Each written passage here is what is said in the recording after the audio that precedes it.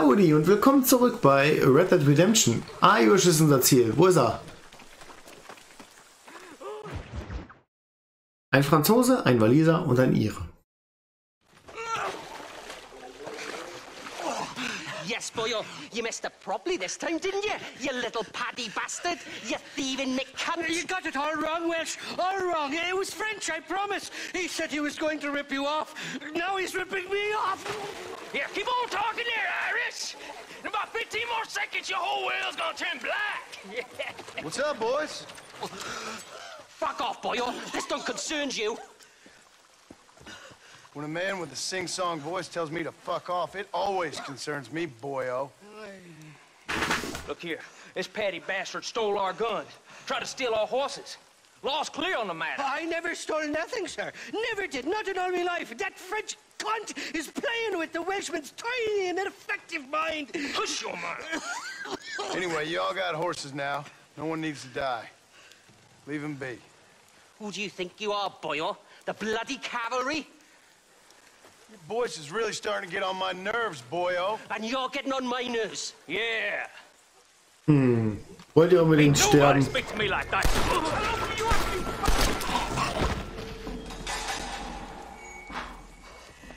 Mr. Nigel West Dickens said you'd help me locate a machine gun. And since I just saved your life... I can't thank you enough for taking care of those two degenerates. Untrustworthy, poor in personal hygiene, lacking in the finer qualities of a gentleman. What about the gun? It'd be my pleasure. She's magnificent, government issue. It'll be a bit of a ride, but we'll get there soon enough. Follow me, fella. Ah ja, ich bin mir noch nicht sicher, ob das so ohne weiteres machbar ist. Let's get this over with. The saloon's calling me. Come on then, let's find this guy. Begleiten wir Irish. What's your name, friend? John Marston. Stroke of luck you came along, fella. I thought I'd drunk me last breakfast there for a second. Who were those fine specimens of humanity? They was me only friends in the world. And boy, am I glad to see them bastards dead. We all met on the boat over a few years back, we did. Thick as thieves ever since, and that right there was the problem. Is it normal for friends in Europe to drown each other? Never trust a Welshman, me pa always told me. And he got his throat slit, so he should know. The kind of fellows who will steal an acorn from a blind sow and then kick her for squealing. And as for that French bastard... He didn't sound very French. Not for now. The thieving bastards are holed up at the cabin by the lake. Can't wait to see the look on their faces when we blast in there. They'll be more surprised than a slut dog with their first porcupine. You best not be lying to me. Listen, fella, I didn't ask for your help back there. I don't owe you nothing. I'll decide what you do and don't owe me. I've had enough of your overly aggressive manner, fella. You don't know who you're dealing with here. Irish, I've met enough men like you to last me a lifetime.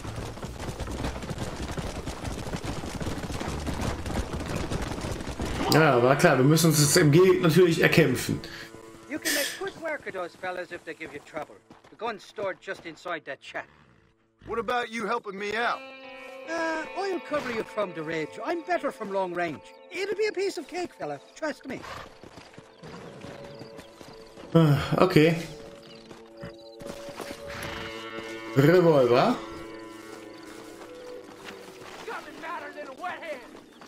What the hell do you want? Ich möchte ein Gewehr.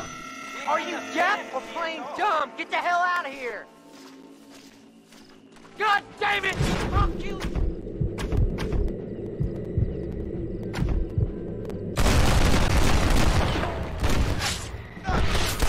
You give our Rose a bad day!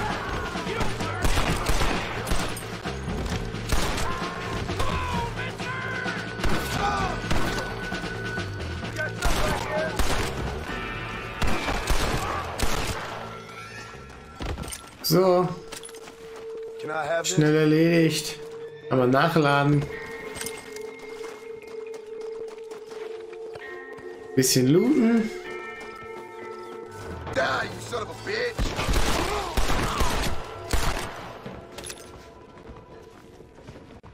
Geschafft. It's not here. That lying sack of shit.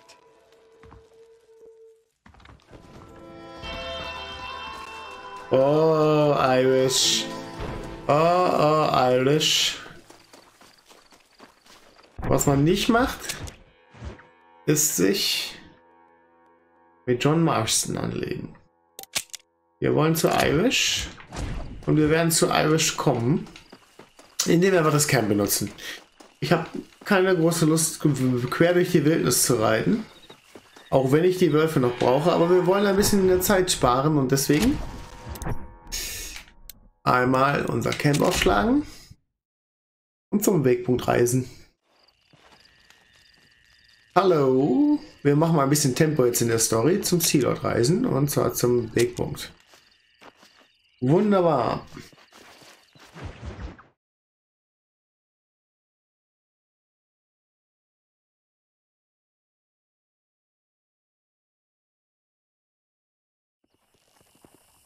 So, Irish muss da vorne irgendwo sein. Im Knast. Da gehört er hin.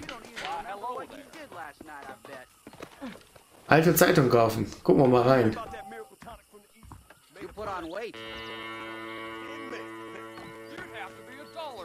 Was hast du denn da?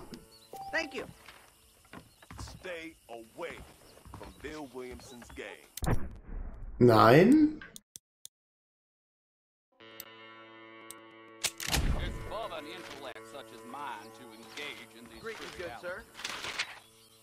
So, Schreckensherrschaft der Williamson-Bande. Grabräuber gefasst, Verbrechensserie hält an. Moses Ford, aha. Mexikos Staatsoberhaupt ruft zur Gesundheit auf, vermisst den Shola Springs, Witz kommt an, Witzbold auch. Jimmy Saint, Viehdiebstahl in New Austin. Spuk in Tumbleweed. Naja, das habe ich erledigt. Tabak gegen Tuberkulose und Wundertonen kommen aus dem Osten. Ärzte packt Zukunftsangst.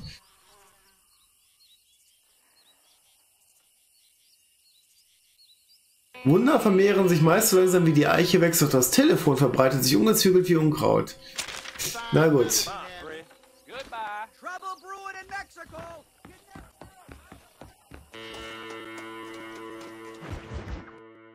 Der Mensch ist zum Mühsal geboren.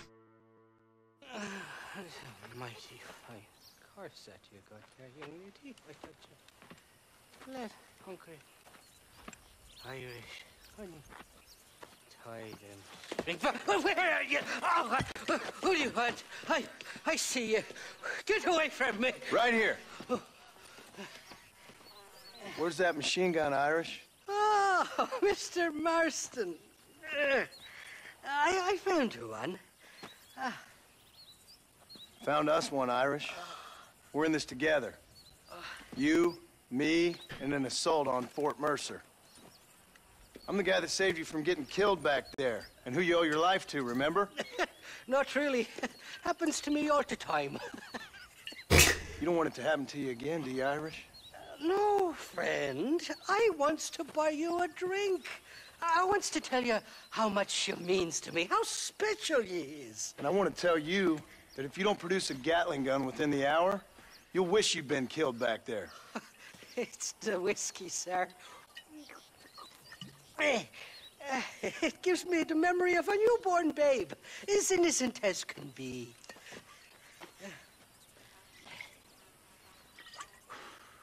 And it makes me violently angry. Oh. Shall we go look for that gun, sir? Yes. Let's do that. Come on, then. We'll find your precious gun. Ah, ja. So, mein Pferd ist das hier. Irish, du kannst dich auch ein bisschen bewegen.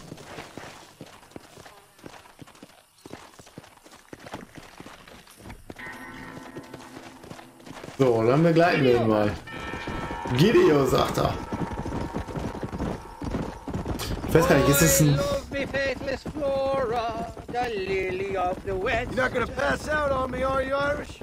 Me? No, I'm right, his raid. Or at least somewhere stuck between fair and meddling. Well, you're gonna be stuck somewhere between dying and dead if you try to cross me again. It weren't like that at all, feller. Me intentions were pure. I swear it on me poor mother's life. I just gets a tad confused from time to time. Honest mistake. If there's any more confusion, I'll finish what your friends in Armadillo started. Jesus! You're an impatient bastard, aren't you? Where's the gun, Irish? I hear some miners been blabbing about a machine gun they found. Apparently, they got it stashed up at Gaptooth Breach. What do miners want with a machine gun? Shoot it at somebody, I suppose? Or sell it? I don't know. Never been down a mine in all my life. Sounds real fishy to me, Irish. I've just about had it with you and your gang. You and Wes Dickens are so crooked, you can swallow nails and spit out corkscrews. Maybe if you was more cordial with folks, they might be better inclined to help you. I saved your life and you repaid me by lying, nearly getting me killed. Not far now, Johnny. We should go around the side of Gaptooth so the miners don't see us coming. I still don't know what miners would want with a machine gun. Miners are always fighty bastards. Spend too long without daylight and doxies and it starts playing with your mind. I never heard so much shit come out of one mouth. Only telling you what I heard. Oh, and we'll need a wagon or something to get it out of there. That gun's heavier than sin. So how was I supposed to move it by myself last time? You two-faced little bastard. Gia! Aber ob es ein original irischer Sprecher ist. Also ob der Akzent passt. Aber gut, wir kämpfen uns jetzt also durchs Bergwerk, ja? Wenn die einfach bezahlen, ich hab doch genug. The entrance is plain to see, and there's a shaft them bastards used to haul out heavy ore. We, I mean you, can use that lift to get you and the gun to the surface. I do it all myself, but the mines play havoc with me sinuses. I'll find us a fine place to hide these horses, and then return with a borrowed flat wagon. I'll meet you at the mouth of the mine shaft. And Irish, I strongly advise you don't run off this time. You're trespassing. State your business or move along. Mit Delta kannst du mehrere Zielstellen hintereinander unter Feuer nehmen. Starte Delta und zieh dann als Fahrankreuz diese beiden Wachen.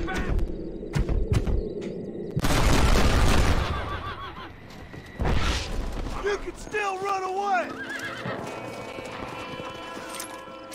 Okay, wir nehmen mal das Repetiergewehr, unsere Winchester. Die hat nämlich 10 Schuss.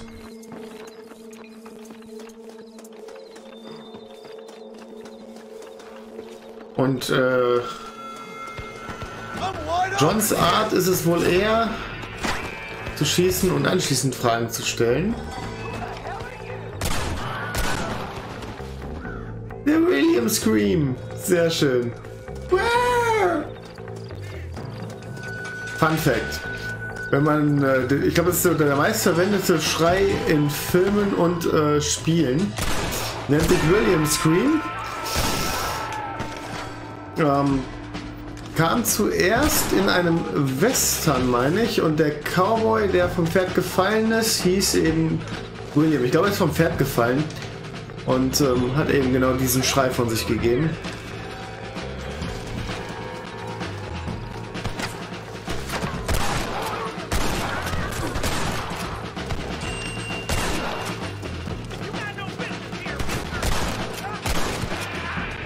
Oh, den Hut habe ich dir also auch vom Kopf geschossen, ja?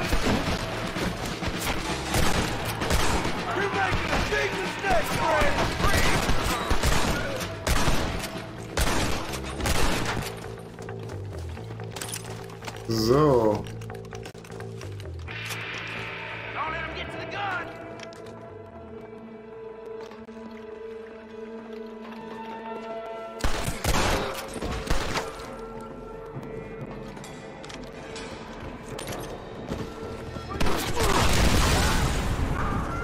So, da war er wieder. Also Munition wird echt nicht knapp.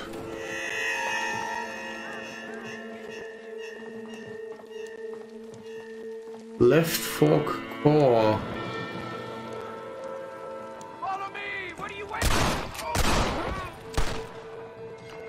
So, ganz ruhig und gelassen marschieren wir hier durch.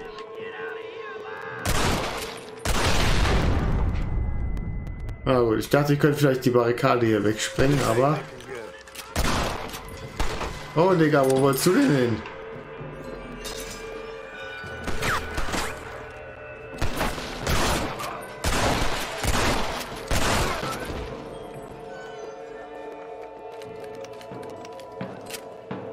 Ganz ruhig und gelassen, wie ein echter Cowboy.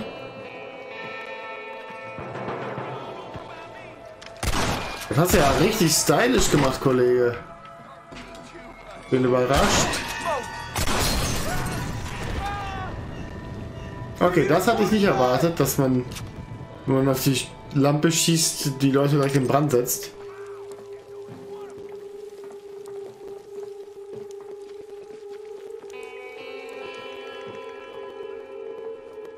So.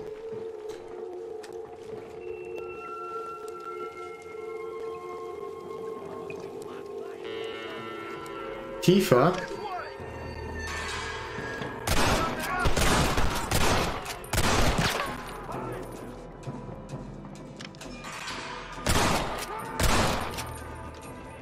What the hell is this?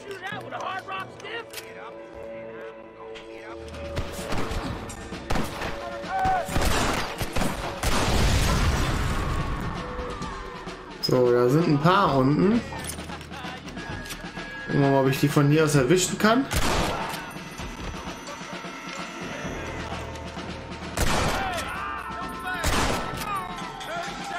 Echt jetzt? Gehört sogar 2 Schüsse aus. Kann ich hier rüber?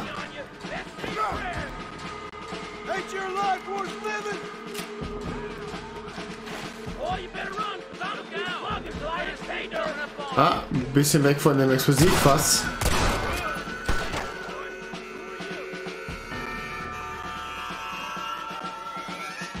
Ich hab dich gesehen, komm hoch.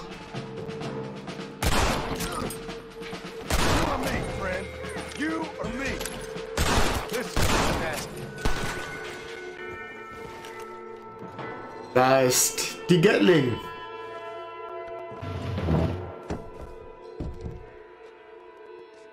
Government Issue. Okay, ich soll sie schieben, aber wahrscheinlich in welche Richtung denn? Ja, nicht in die Richtung, oder?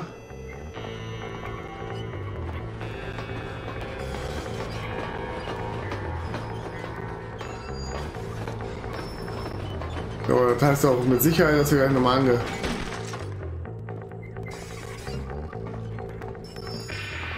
angegriffen werden. Da lang komme ich nicht. Okay, das ist ja doof. Das heißt, ich muss in die andere Richtung schieben. In den Schachtraum. Okay.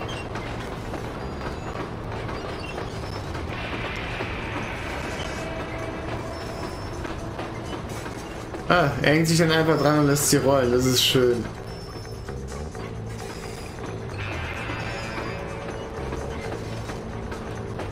Schön, dass sie auch so weit rollt, vor allen Dingen bergauf.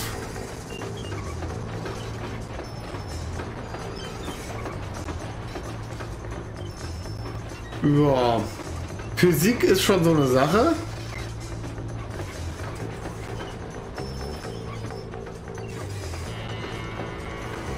Das macht jetzt wieder Sinn. Abwärts und zügig.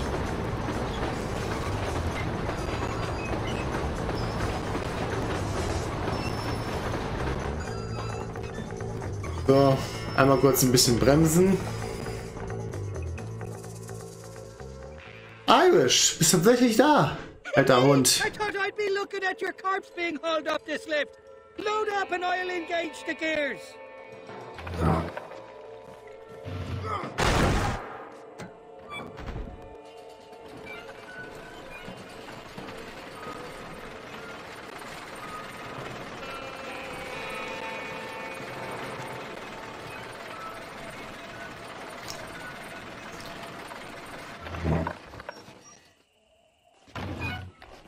Oh, there she is. What a beautiful weapon. God's own gun. Ain't that the truth? I got us a borrowed flatbed parked down the line. Meet me at the bottom of the hill!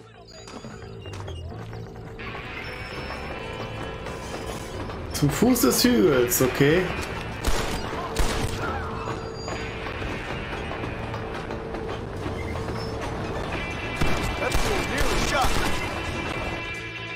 Oh oh. I hope you got money for a funeral.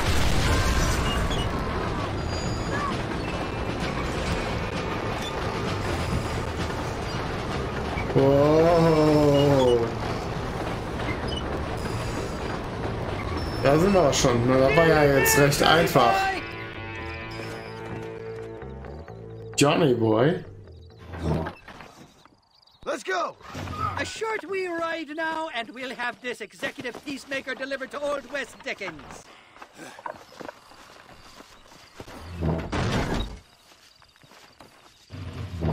Just make sure it doesn't fall off on the way.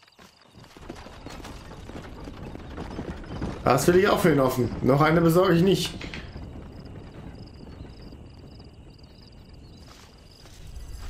Wunderbar. Und Irish hat aber noch eine Mission für uns. Das ist interessant. Ich hätte ja gedacht, dass jetzt alles nur noch an Seth hängen bleibt. Aber hier ist, glaube ich, auch Thieves Landing. Muss ich auch noch mal hin. Hennigan's die McFarlane Ranch. Wir gehen noch mal zu Seth. Und auch das wieder über die Schnellreise, denke ich. Sobald ich ein bisschen außerhalb des Ortes bin. Aber müsste eigentlich so schon funktionieren. Komfortableres Camp. Nein, natürlich.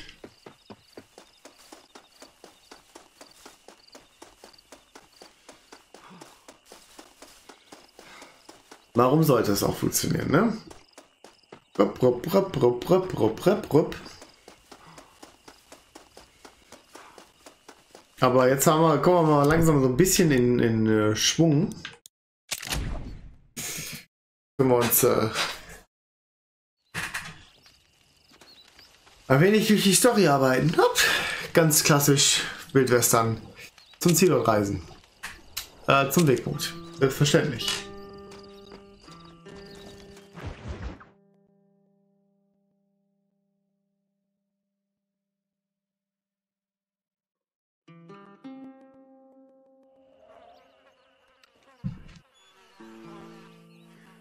So.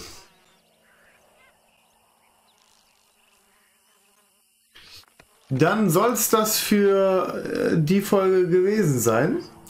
Und in der nächsten Folge schauen wir mal, was Seth so von uns will. Vielen Dank für eure Aufmerksamkeit und bis dahin, euer Stöffel.